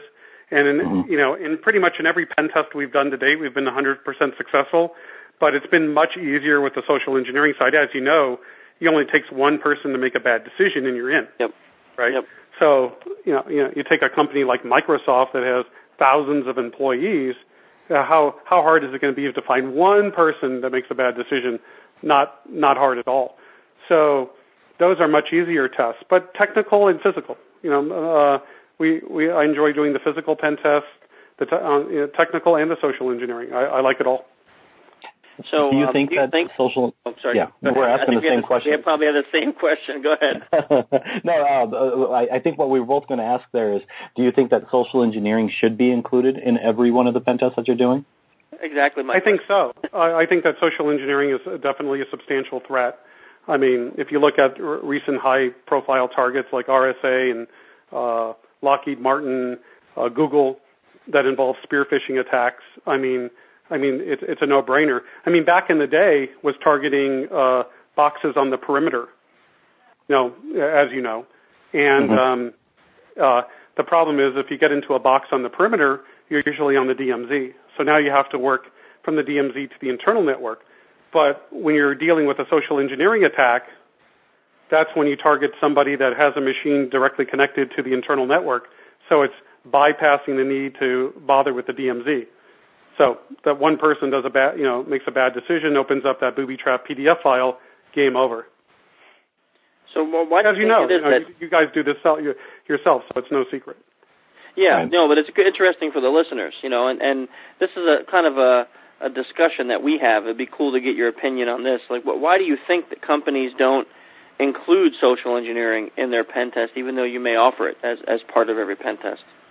One reason could be is they believe it's always going to work. So they rather not do it, or it's compliance. A lot of my clients, are more concerned about being compliant rather than being secure. So they have to hire a security firm to do an annual security test. So, so they hire our firm. We do it. We provide our report. In some cases, I found that some customers don't even fix the holes that were reported to them, a year ago. Yeah. It's just like they need the pen test to be compliant. So I think a lot of it has to do with they either know it's always going to work, or they're just doing it for compliance, or they don't have budget, or they don't understand how serious the threat is. Yeah, you basically have the same answer that we've come up with every time we have this discussion, and mainly it's exactly what you said. We feel clients they want the box checked off, to go back to the board and say, yep, we had the pen test, look, we're good, and that's it. And many times we find the same thing that you find, is that the vulnerabilities that are uncovered are not even repaired by the next time a pen test is done. And what I love is when I compromise the entire infrastructure and dump all the Active Directory, passwords for all the employees, is by doing an analysis, you could already figure out what the next password is going to be. Because of password complexity rules, I already know, like I have one client, I even told them this, don't use the same pattern, right? Because I already know what your next one's going to be. I know what it is, forever. Right? So, and then they just, for some reason, don't bother changing the pattern. And then when I'm hired to do another pen test a year later or 6 months later, I'm already in because of of them not, following the suggestions or remediation, that we, put in the report. So, and you probably experience the same thing. Yep. It's probably, it's across the board. It sure is. Yeah, it tends to be, unfortunately, what we see as the case in this, and in our practices too, is I hear sometimes too that people say social engineering is cheating. That's the reason why they don't want to include it. It's cheating. But then we'll ask a question like, do the bad guys use it? Sure they do. As a matter of fact, I think there was just an article in the Business Weekly from one of the anonymous guys who kind of turned cheek and not doing that thing anymore. I read it. Sparky. Yeah, Sparky I read it. And it's social engineering used in every attack, right? That's crazy. Exactly. I mean, I don't consider it cheating at all. I mean, and it's funny because when people speak negatively about me, they said, yeah, all he did was he just called somebody up and asked them for their password. Now, I challenge you to go read my book if you think that's that was in my my toolkit of social engineering was simply calling up and asking for their password. I mean, that's a very basic attack, and while that I use that rarely, that's really not what I consider social engineering. It's setting up a con and being able to change the perceptions of the target and manipulate things around them, their perceptions, and build the trust and credibility where they're going to fall for the attack. For example, when I hacked Motorola, there was two types of attacks on them that were primarily social engineering, and in one of them I got one of the engineers to reveal his password. But it took doing a technical attack on a workstation within Motorola to get enough information about the target, including a password that he uses somewhere else in the company, to get him to reveal his current credential, was only because I was able to technically, get access to this workstation. It was actually quite easy at the time, dump the password hashes, crack it, but leverage that information in the social engineering attack itself. So if you read Ghost in the Wires, you could, read about it in the Motorola hack. Right. Huh. Yeah. Go ahead, Jim. I'm sorry. No, I was going to say that's very accurate. The one of the things that struck me in the book was when you explain a technical attack, you actually do take the time to explain how the steps were done. And while they might be, for instance, like the R-host attack, it would be very difficult to do in modern times. For the time period that you were doing it, a lot of the stuff was pretty sophisticated for what was going on. And so I thought it was sort of refreshing to see that technical detail in there. Yeah, and it was a memoir, so people, I received criticism, I think, in one review because I picked up Mitnick's book and it only has these, techniques that are dated. But, hey, guy, I was hacking until 1995. It's 2011. You're not going to get the new techniques in there because it's a memoir. It's not a work of fiction. Right? So, so it's kind of, I laugh. Criticisms, it's like... Well, I like when people dock me 2 stars. Some guy docked me 2 stars because he didn't like that I wasn't repentant enough. But you're reviewing the book, but what people end up doing is reviewing my character, which is interesting, but it doesn't matter. I kind of chalk it up to whatever. But it's kind of interesting to see how people, the psychology behind how people operate. It's fascinating. Now, how speaking of those technical attacks, how do you feel about, there's certain groups that use some of your history as part of their training material. How does that make you feel? I think it's a good thing because then you're educating people not to become You mean educating people not to become victimized? I get requests all the time. Hey, I'd like to use something out of Art of Deception or a story to illustrate it to this crowd where I'm doing a security awareness exercise. And I say sure to whatever I can, and then in some cases I have to refer them to the publisher because of the rights issue. But no, I don't mind it being used to help others. I think it's a good thing. So if you had to take any advice now for, I don't know, I want to give like 2 different categories, just for companies today. Like when we do our, you were there at our social engineering CTF at Vegas. You were nice enough to give that speech and come back and sign books for people. But you sat in, you saw some of these calls. And you saw that some of these people are not in the field. They're not security people. They're just enthusiasts that come to DEF CON because they like what happens there. And they're sitting in this booth making these calls, and they're getting unbelievable amounts of information out of complete strangers just by the asking. What would you say to companies today, as a you person need to train your people. Yeah, okay. Simple as that. You really need to train your people, and I think CTF could be invaluable as to playing some of these phone calls. Oh, you don't record them. I'm sorry. Well, maybe creating, doing your own CTF and recording the calls and demonstrating to, the CSO or a manager at a company, look how easy this is. If you don't train your people, I can sit here and do a security audit of your web application. I could sit here and do a network and OS audit, and it doesn't matter because all the attacker is going to do is send a hyperlink or click this Java applet like the great attack Dave has in set, and the game is over. And attackers don't want to spend a lot of work getting into a box, right? They want to take the easy road. So they're going to they're going to do it the easiest way, which is usually, to do a social engineering attack. Of course, that's not to mitigate having a good 0 day either. But, it's just the easier way for an attacker to get in if they don't have a 0 day. So it's really something companies really need to think about. And we hear about the ones that don't. They're the ones we hear about in the press that are being attacked day in, day out.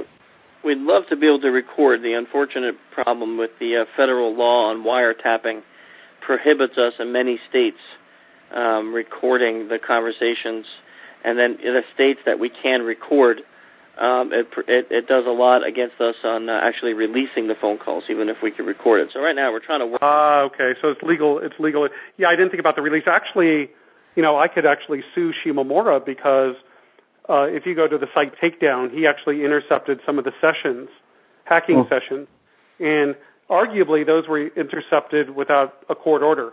But even if it was with a court order, what he has done is he's actually shared the contents of those intercepted communications with the world, which is a federal offense.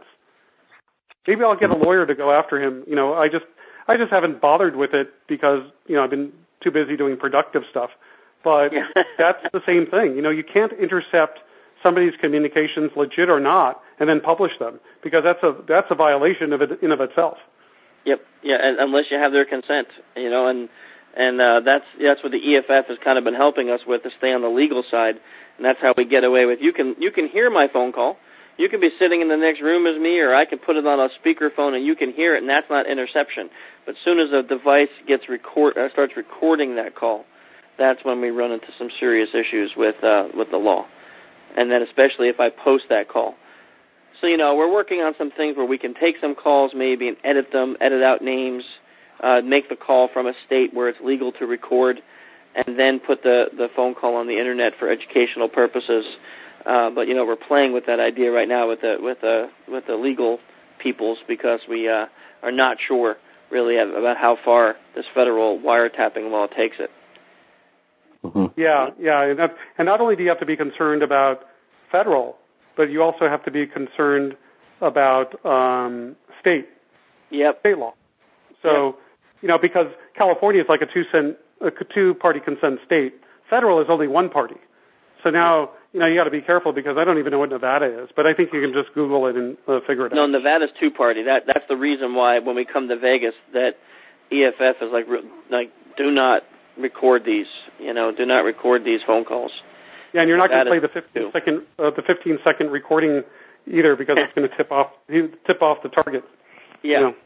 Yep. Yeah, we actually were thinking of that if we can do that, like next year, like have a contestant come in and just for fun, see if they can actually do something like that. Like call a company, say the 15-second, we might be record this call. Do we have your permission to record this call for training purposes? And then get them to say yes. That would be like the first attack vector, and then see if once they say that, hit the record and bam. Get extra points. Yeah, extra points you can do this. Yeah. Yeah, exactly. That'd be great. It would be an interesting vector to say. This year. Yeah, what we're hoping next year, what happened this year, which was really positive for us, is because we made such a big stink about it, and when things didn't work out, we had a bunch of companies ask us, why things didn't work out, and we told them there was some fear in what we found, and this and that, and we think that's still new enough that people don't know that we're the good guys. But we had 3 companies afterward come up to us and say, would we be able to sign up for that next year? So it's a potential. It's like a free social engineering pen test for them. It's a free test. Yeah, that's what we told them. And we told them, too, that we got you, we have me, and we have Johnny Long. 3 people with names in the industry saying that, heck, we'll make the calls. We're not going to hand it off to somebody who might come in with malicious intent or as a joke or we don't know and we can't vouch for. We'll hand this kind of a call off to someone who we can vouch for, and that way you're getting your free social engineering pen test, and you're giving us the ability to make a professional social engineering call without the fear of any of us going to prison. So that's we're hoping to work that out by next year. We got the news that we're invited back to DEF CON for sure, so we're going to be working on that over the next 10, 11 months and hopefully get that worked out. No, that's great. Fantastic. That would be awesome to have you do a call next year. It really would. It's been years since you've done one publicly, right? I mean, really years. Yeah, exactly. No, it's been a very long time. But I do them, privately when I'm doing security assessments all the time. But right. No, I haven't done it publicly. Yeah, that's not many of us have publicly. But yeah, excellent. So, Ghosts on the Wires. How's the? I'm not asking for sales numbers, but how's the interest level? It seems like everyone's been talking about it, not just in the tech world. It's not just like a tech book. It seems to be every time I turn on the news or radio or TV. I saw you on CNN the other night. It's doing very well. It's definitely being, people are loving my life story. I'm getting a lot of good feedback on Twitter. Very few people have negative comments. I've gotten a lot of good reviews, and I think it's a great book. It's on the New York Times bestseller list for 2 weeks so far. So it's like a Catch Me If You Can. And I told the stories using real names and real phone numbers. I mean, everything in there is real. I mean, there was a few names I couldn't remember, and in the front of the book, it actually has a disclaimer. Well, I had to make up names for these, people that I can count on one hand, because over 25 years of doing this, sometimes you forget. But I think it's a good story. Even when I pick up the book myself and start reading, it actually captures my interest, even though I'm reading about myself, because the writing is done so well that I have to credit my co-author, Bill Simon, because without him being involved in the project, this book would have probably taken me 5 years. The guy's a fantastic writer. I mean, we had friction writing the book because we had different hours, and, I wanted to add a lot more technicalities in the book, but he did not, and we ended up compromising, and now, you see the product. Yeah, it's probably a good call, because I know when I was writing my book, and I was trying to be more technical because I was writing it for our community, and the editor kept coming back and saying, no, if you want to hit a broader range of people, you got to take out some of this technical stuff. You're going to lose half your audience. So we ended up doing that at the end, and the book is still pretty technical, in some areas, but we did take out a lot of that, and he was right. You miss it. You would hit the few people that really understand a lot of that, and you would make them happy, but then there's probably a broader audience that won't enjoy the book if it's got all the super technical stuff in it, because they're going to look at that and feel lost and then not feel in touch with the characters in the book. One thing that I really noticed about it, that it's not really a question, it's just kind of an observation. The book seemed to be ultra honest. I mean, to a point where sometimes I've kind of felt really bad for you reading the book. I mean, you told everything that happened to you in your life, your childhood, your all your mistakes. I mean, every time you screwed up, all the people that you screwed over personally. When you were going through these stories and you were writing all this stuff down and going through that, did you say at any point, holy crap, I really don't want to? Oh yeah, out there. Like one of the things that I remember telling my close friends and family about is, I can't believe all the stuff that I did. I mean, because when I reflect back, I could only think of the recent stuff from the mid '90s. But then when I reflected on my entire life, I go, oh my God, this was I was a little bit insane, and a little bit, I was a little bit out of control. And I couldn't believe I did all these things. I was, kind of a rebel. Yeah. I mean, I'm reading through it, and I'm sitting there, and I'm like, your wife, your ex-wife, she sounded like a pretty awesome person. And at that one point in the book, where you're, I'm done. I'm done. I'm not going to do this anymore. And you can almost see, even though I'm like a kind of a visual thinker, so you kind of see in her character in the book, she's at that breaking point. It's at that point where, man, this is you can almost see it. The next chapter, it's going to end, dude. Come on, Kevin, stop hacking, and then here you are again, right. in the middle of the night, sitting at the computer, and she's just frustrated as heck. And I'm reading through this, going, wow, complete honesty in a life story has got to be very difficult. It's kind of like walking around the mall naked. Yeah, well, I figured that that's what my memoir was. Good, bad, or indifferent. And I want to get, kind of give people a sense of the human interest stuff and my persona, who I am, rather than just having a book chronicling, a chronicle of my hacks.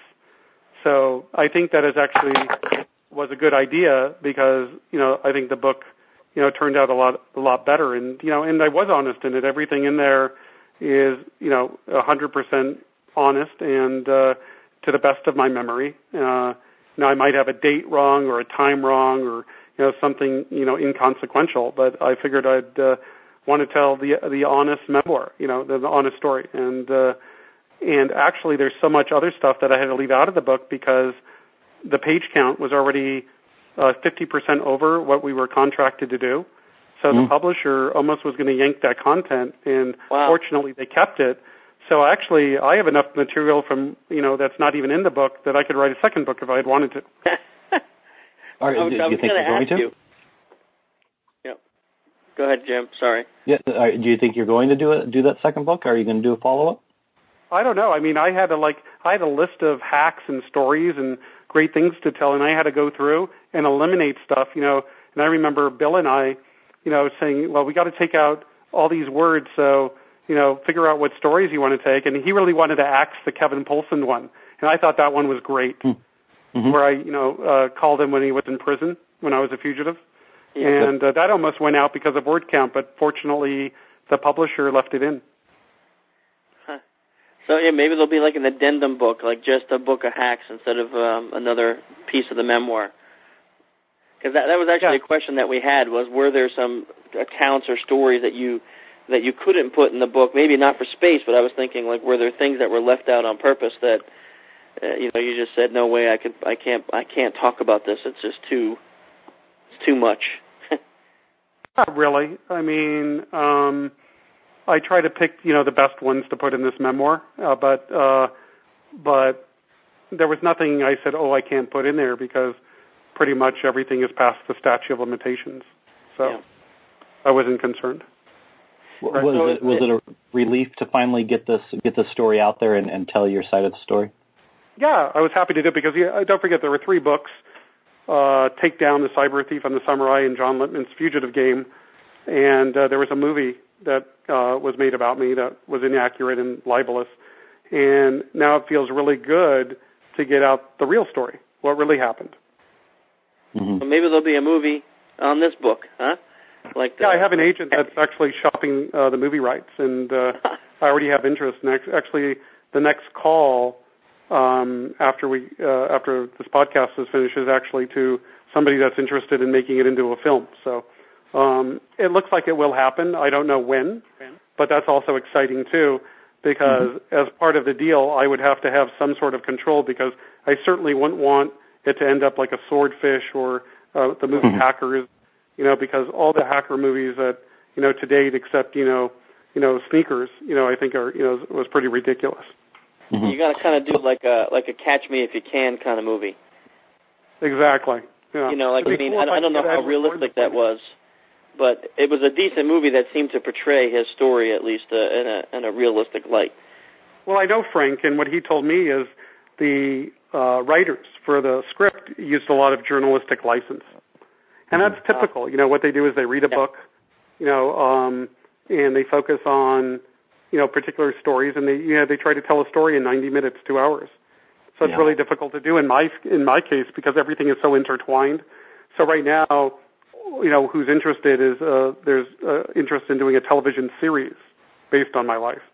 So, and if that comes to fruition, then there's enough time to really give the details that are necessary to understand, the entire story. Yeah, that's true. Yeah, a television series would give you definitely a lot more time.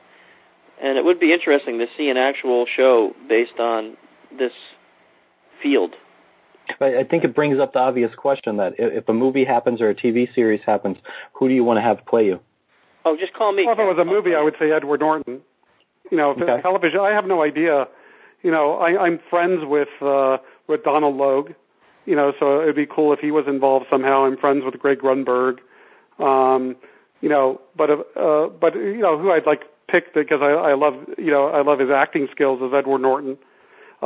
Jeff Easton, who's the showrunner for White Collar, who wants to actually do the movie, suggested on Twitter Robert De Niro, and I laughed. Because what is Robert De Niro, like 60 years old? Yeah. Hey, I don't think that would work. Just give me a call. I'll play you, Kevin. Okay. Kidding. All right. It can be worse. I'll mention you to Central Casting. Yeah, sure. Yeah, don't do that. You'll lose your all credibility. The mention will be whatever you do, don't call this guy, but you'll still get mentioned. That's nice. When he starts calling, ignore his calls. Yep. Kevin, I really want to thank you for all your time here today. Really great. If people want to find out, let's do a little promotion here. People want to find out more about you, like what you're doing now, what your practice is, your work and your job. Where can they go? Besides the book, Ghosts and the Wires, which they can get anywhere, Amazon, any online bookstore, usually brick and mortar stores. Where can they find more information about you? Well, you can go to ghostandthewires.com. Right now that points to a site that's kind of half business, half book promotion. that has a lot of information about me. But I'm working on. Actually, I've been having quite difficult time finding expert web developers / designers, that have good experience in HTML5, jQuery, CSS3, because I've been putting out, kind of a call, a call for these people to hire a web designer developer to help develop the Ghost in the Wire site. And so far, I didn't like any of the portfolios. But fortunately, I think I found a group of people that could work on the front end. So now I have to look for some back end people, and then eventually I'll have have the site ghostinthewires.com point, to be its own site rather than just pointing to my corporate site. But you can go to ghostinthewires.com. That's probably the best bet. Excellent. Okay. Excellent. And people can follow you on Twitter. What's your Twitter account?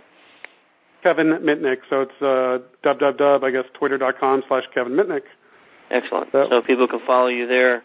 Buy the book. Amazon will put a link on the show notes for it too. I'm sure everybody that hasn't bought it yet will probably want to take a look at it. It's very, very honest and open book. We thank you for your time coming on the show today. And before we release it, usually it's the second Monday of every month. We'll ping you and give you the URL and stuff so you can promote if you like, and we'll promote it also heavily. Great. Well, thank you for having me on your show, and it's been fantastic. And I look forward to talking in the future and seeing you at the next Social Engineering CTF.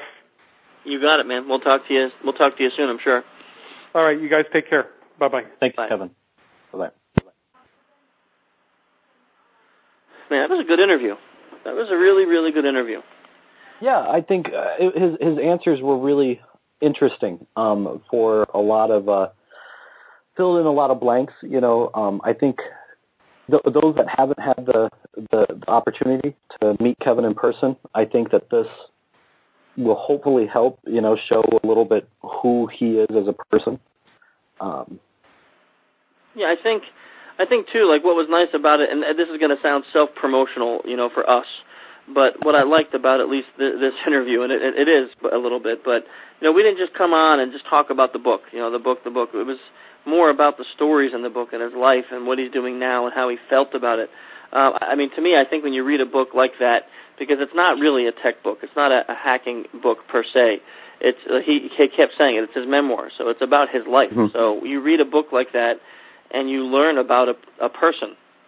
And that's what I felt. Like when I read Ghost in the Wires, I felt like what I learned about was Kevin as a person. And it's easy to make a judgment on somebody when all you know is their online identity and the stories that you read in the papers. But, you look at the end result, and here you got a guy who openly admitting to every mistake he ever made and all the people he screwed over and hurt and how many times he was stabbed in the back. Mm-hmm. And when you look through a story like that, it's pretty darn honest. And honest. I think, too, that the thing about Kevin is, there's certain people. Information security as a community exists in a ghetto. There's no way around that. There's very few people that have come out of the information security ghetto into the mainstream and get that attention on a regular basis.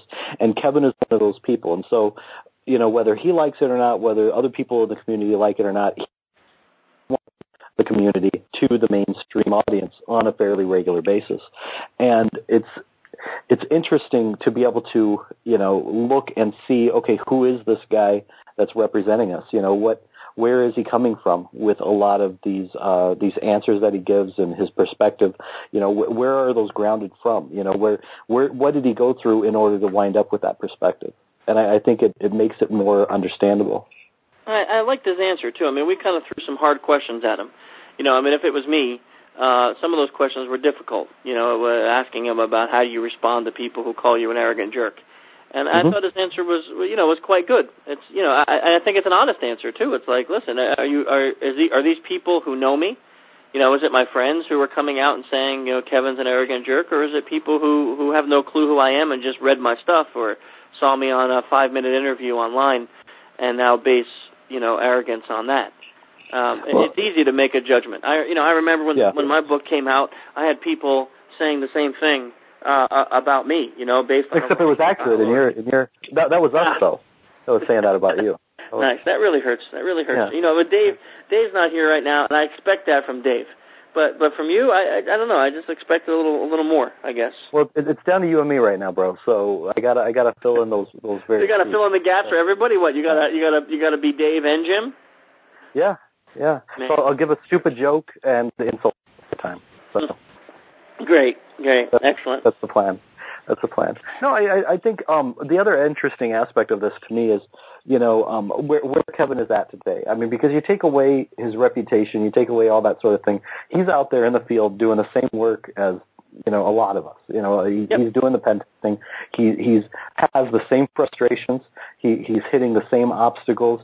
He's having the same issues, you know, with when it comes to SE, you know, which is. The SE isn't everything, but, you know, I had a conversation earlier today with some people, and we were talking about SE included in penetration tests. And I thought what was awesome was what Kevin said was very similar to the argument that we were throwing out on this call I was on earlier today, where as an attacker, if you're going to do an attack simulation, SE is a de facto component of that. And if you're going to do a penetration test and you're not going to have SE as a component of that, you're fighting with one hand tied behind your back. And you're not doing an accurate simulation of what a real-world attacker is going to do. And if it's somewhat gratifying to hear that, you know, here it is, Kevin Mitnick, you know, the guy with the reputation of being the social engineer dude and everything. If he's having issues, you know, getting people to tie in SE into their pen tests, you know, then you know where the rest of us are coming from as well.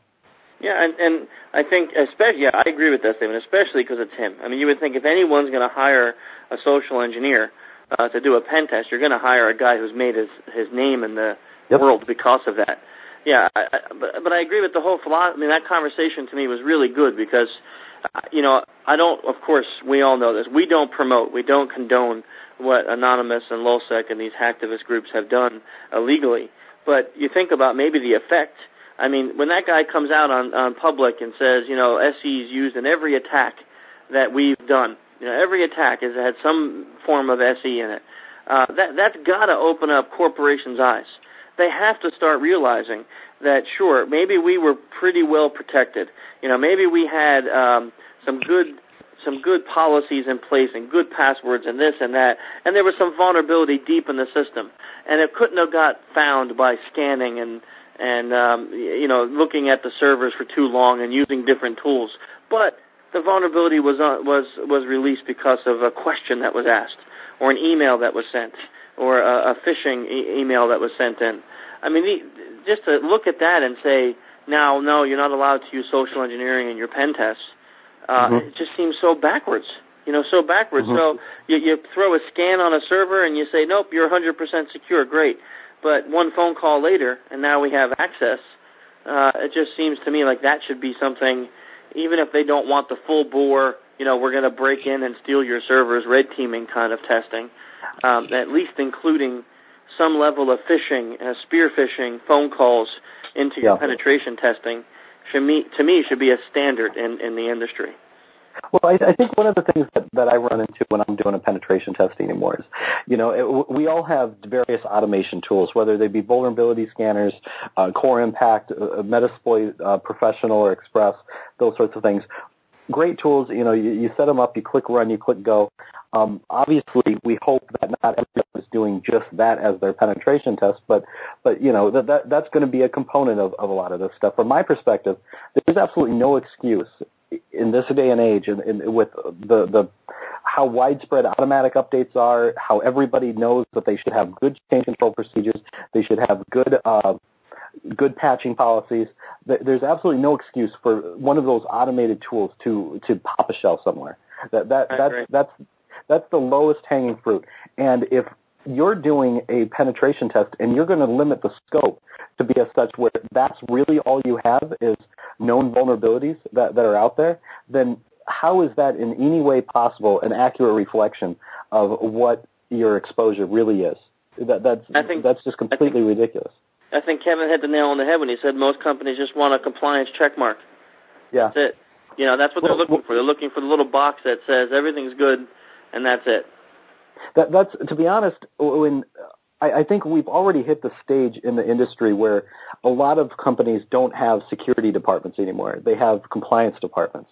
And there's a big difference between what the goal is when you're focused on compliance versus being focused on security. And one of the biggest things I started getting worried about when all of the LulzSec and anonymous hacks and everything first started happening and it started getting all that mainstream attention was the first thing that a lot of politicians started talking about was passing laws to implement new federal compliance standards on organizations, as if that's really going to help. As if that's really going to prevent this from occurring again. Yeah, I mean, look at the way it is now. I mean, they have the GLBA, they have all these laws in place that are supposed to make things more secure, HIPAA, and you'll still see hospitals transmitting data from one building to another over a WEP network, because all it requires is security, and WEP is security, right? So it's unbelievable. The regulations, if they're going to be made, definitely need to be done at a different level. Well, even look at PCI. You know, PCI is supposed to be the non-governmental, the flexible standard that changes on a rapid basis. You know, the standard is always updating. How long did they keep WEP in there? You know, how long was new WEP deployments allowed? You know, well after the point where everybody knew how to crack WEP. You know, it's child's play to crack WEP. You know, my 9-year-old could crack WEP. You know, it's not a joke. I mean, but they kept it in the standards as saying okay for new deployments for so long. You know, it winds up becoming just another way of pointing the finger and assigning blame to things, and not really a issue of improving security. And so, what do you do? Soapbox, I guess. We talk about it, but yeah, we talk about it on our podcast. We do. We talk about it on our podcast, and we hope that some senators listening to this podcast and calls us and says, "Make the new laws, guys." There you go. I don't know, but it's definitely an interesting interview, and very interesting that here you go with, you know, for lack of a better term, the celebrity individual having the exact same obstacles as everybody else. There was a good question, because I really wanted to hear if his obstacles to getting SE pen tests were different than ours. Yeah, I mean, like for him, I could totally see a legitimate idea of someone saying, we want SE in a pen test, but not from you, because we think that you're a different caliber, you know, right or wrong. You know, I could see this as being a company's perspective. We think you're a different caliber of attacker than what we would have come after us. So we want SE included, but not to the level that you would do. I could see that as being an opposition. If that was his answer, or what I was almost expecting too, is that more people would want SE pen tests because he's Kevin Mitnick. You know, like if you think about social engineering, you think about Kevin. So if your company's saying, well, who can we hire to do an SE pen test that we know is not going to screw us over completely and release this information? Well, you got a famous social engineer that you know got arrested for this and now's on the good side. It seems like that would be the guy, you know, that you want to have do the pen test. Well, yeah, I don't know. It was interesting though, like you said, to hear his take on it. Really, really cool. I mean, the book in general, you know, just talk about a second about that. You know, I have that review copy, but I got to admit, I went out and I bought the Kindle copy simply because I wanted it in an ebook, because I have an easier time reading without having to haul. Book back then. Well, too bad. You know, what can you come and get it? Come and get it. I want my book. Yeah. No, I wound up. I started reading it as like, you know, this is actually a pretty decent book. I wanted to have it on my Kindle, so I bought it. I read it.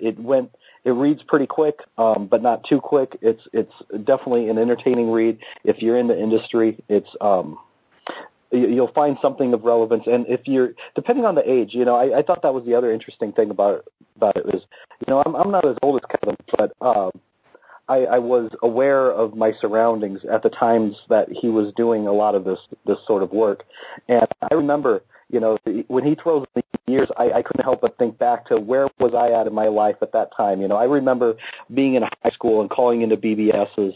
You know, the internet wasn't necessarily widespread, and, you know, here you are using FidoNet and everything else to send out emails. And, you know, I remember those times, and so from a nostalgia, you know, sort of standpoint, it's kind of interesting to to read it with that point of view of what was I doing when he was doing this.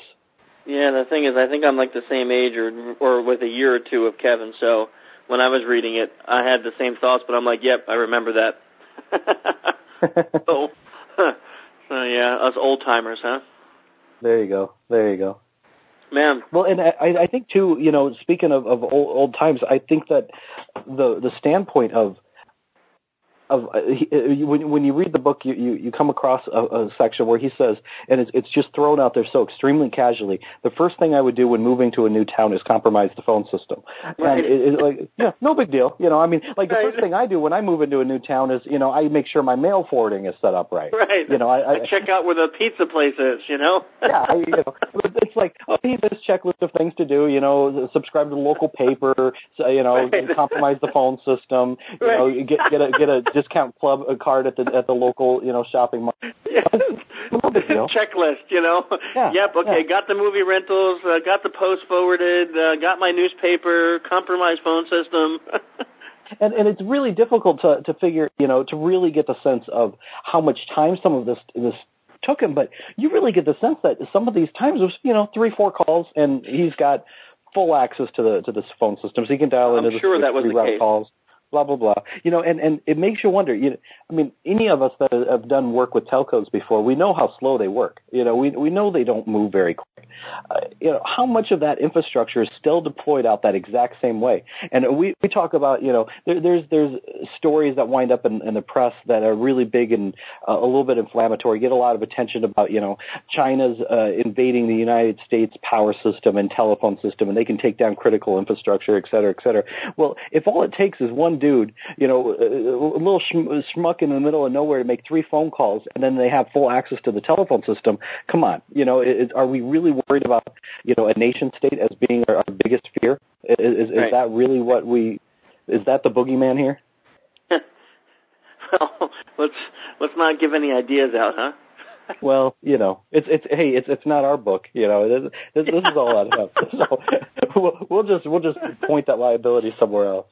So I have this interview with TheStreet.com, right? I went in for that TV thing that's online now.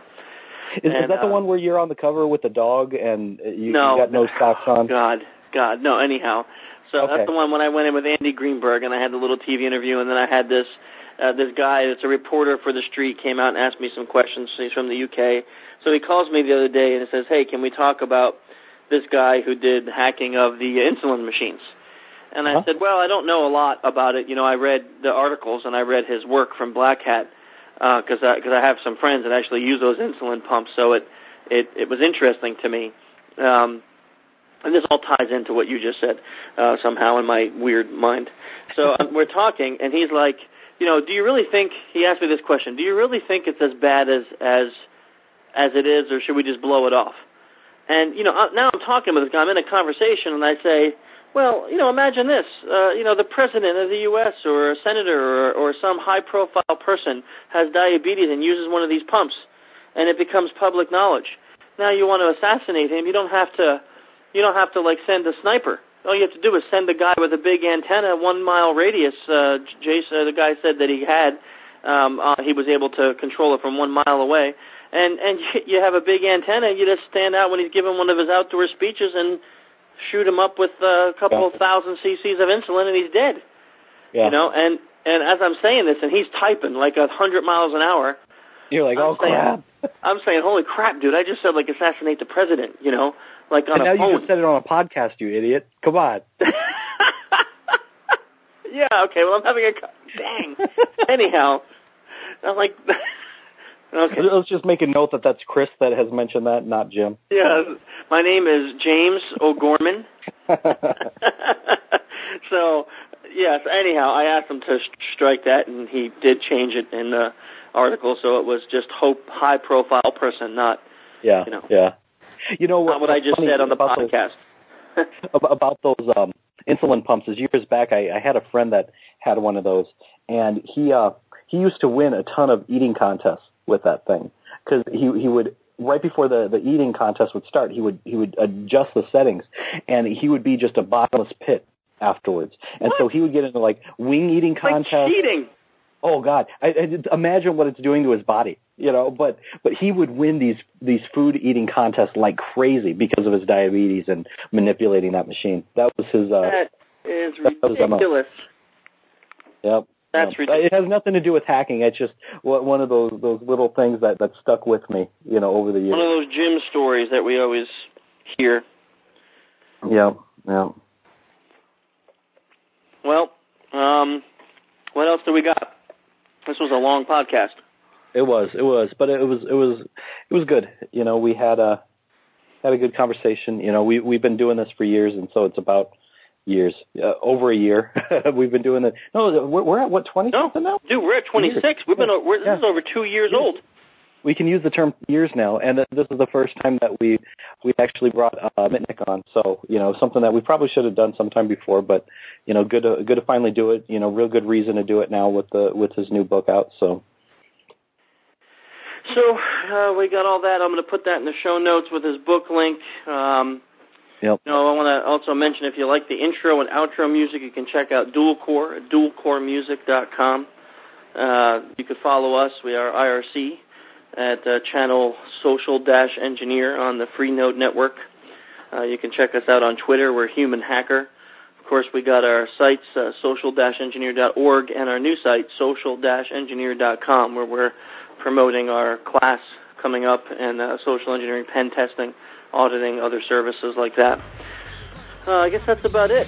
So maybe just say goodbye now until next month, and we'll see you online. See you. Yeah. Get you. I'm gonna use every trick in the book. I'll try my best to get you hooked. I'm gonna use every trick in the book. I'll try my best to get you. It's the SE derivative. That's me, I'm prime. The last thing I want is suspicion of a crime. My positive demeanor and my smile make it fine. With eye contact for the right amount of time. Too much and not enough doesn't seem for real. Got a nice firm handshake sealing the deal. Know a little about a lot and a lot about a little. So most conversations put me somewhere in the middle. My pop culture knowledge leaves me feeling kinda scary. It lets me chat with working class and gossip secretaries. Recon the boardroom, looking for the top thing. Loosen up execs when I ask about the golf swing. Start spewing secrets, just like a torrent. Can't really blame them, we all wanna feel important. It might seem different from what you were envisioning. The key to communicate, it's all about the listening. I'm gonna use every trick in the book. I'll try my best to get you hooked. I'm gonna use every trick in the book. I'll try my best to get you. I'm gonna use every trick in the book. I'll try my best to get you hooked. I'm gonna use every trick in the book. I'll try my best to get you. Offering support to employees is the best. When I'm calling random users and claiming I'm a tech, he's just here to help. So they're easily believing him. Jamming, planning, scamming, spanning every single medium. Recording while I'm spidering your phone menu system. The mirror it and use it for my own acquisitions. Get them on the line, I just do a little switching. Sending out my number in the message when I'm fishing. 6 billion people, it's really quite a market. Customers, employees, everyone's a target. Backing up my claims, using all the common slang. Lingo for the layout, drop the manager's name. Collecting all the sweet stuff like honey to a bumblebee. Like every unlisted number dialed to your company. You saw me, you probably think I'm clumsy, but I'm not. Cause I'm dropping all these USB drives around the parking lot. Whoops. I'm gonna use every trick in the book. I'll try my best to get you hooked. I'm gonna use every trick in the book. I'll try my best to get you. I'm gonna use every trick in the book. I'll try